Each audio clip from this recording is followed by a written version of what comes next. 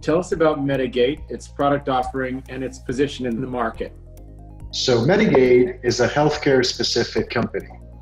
We firmly believe that there needs to be a solution that is entirely dedicated to healthcare.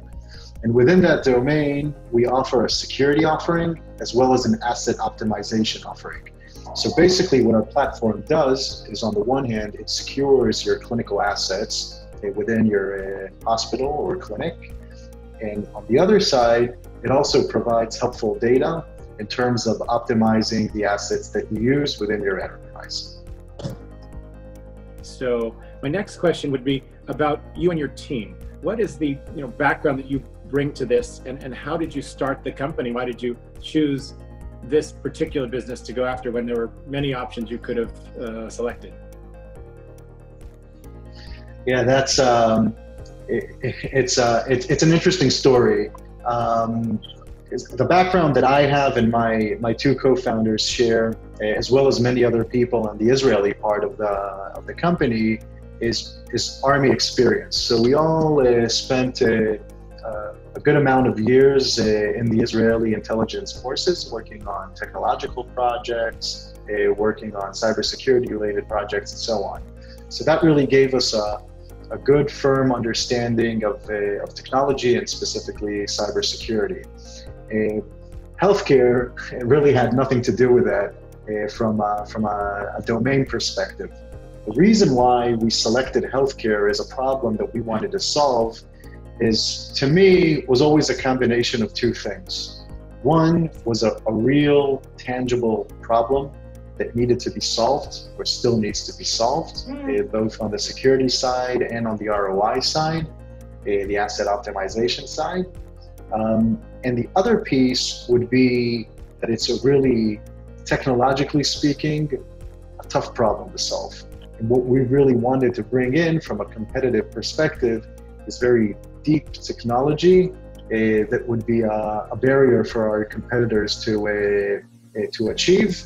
And the combination of those two things really brought us to move forward with this company. Why don't you tell us a little bit about the fundraising process? How was it for your team? How the rounds differ in their approach and the goals? Because a lot of entrepreneurs listening haven't gone through 3 rounds of financing as you have, and they can perhaps learn from your examples. So really the interesting piece is that I think that looking back in retrospect and all the fundraising that we've done, the 3 fundraisers that we did were very different from each other in terms of what we needed to show, what we highlighted, what was successful and what wasn't. To me, the seed round was really all about the team. Of course, you had to have a good, solid idea, but really it revolved around a team that had potential to be a high performance team that could deliver on the results that it promised. The A round was different. It was more focused on product market fit and how you can prove that out. Sure, there was still some emphasis on the team, not just on the founding team, but on the additional VPs and other team members that you brought on board from a sales perspective, marketing perspective, and so on. But the bottom line was showing a product market fit through deals that you've done, engagements that you've had through various partners, and so on. Round B was about growth, and it was about showing how you grew fast since the A round, and more importantly, what your plan is to grow even further as the company develops its products and develops its sales force and so on. So really the emphasis changed from round to round, and it was really interesting to see as an entrepreneur how our presentation and the data that we're showing was different, and I'd say even more mature as the rounds went by. How do you navigate between cybersecurity and healthcare? Because it's been traditionally somewhat separate and siloed domains. And in fact, that was, again, one of our big questions during diligence. How have you found that? Is the market learning with you? Are you doing a lot of education to the market? How is it developing and how can you look to the future and improve it for Medigate?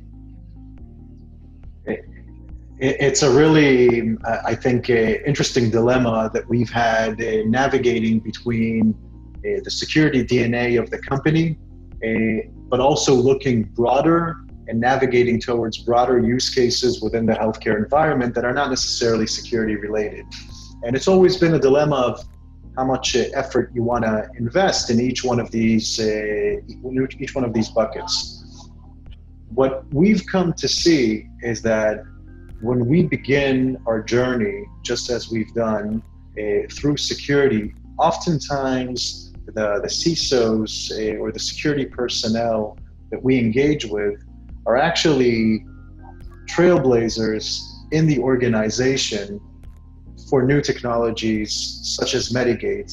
And they bring us into other stakeholders and say, hey, maybe you can benefit from these kinds of advanced analytics to drive additional value for the enterprise. So it's been a really interesting journey that started from security, whether it's the biomed security people or the information security people, network security people, but really starting from security, but looking much, much broader today at the challenges that the healthcare organization has in general.